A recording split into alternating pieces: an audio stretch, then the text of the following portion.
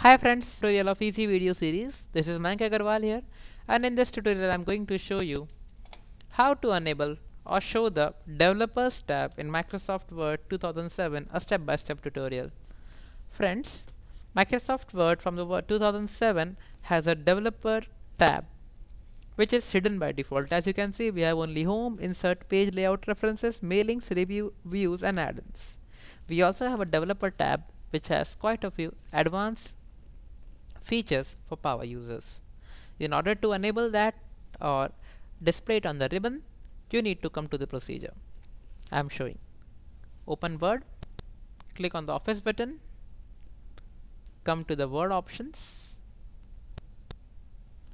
In the Popular tab, the first tab, you need to tick this option, Show Developer tab in the ribbon. So once it is checked, click on OK.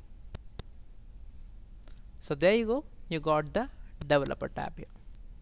So Developer tab has features like macros, design mode, structure, document template. You can redefine your own document template. You can have to protect your document with restricting access, assigning password, etc.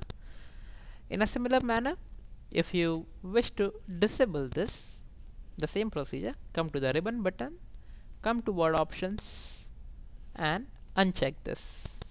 Show developer view is unchecked, so it will automatically not show it. Click on OK. The developer tab is hidden. Thank you for watching the video guys. Please subscribe to my channel. Have a nice time. Goodbye.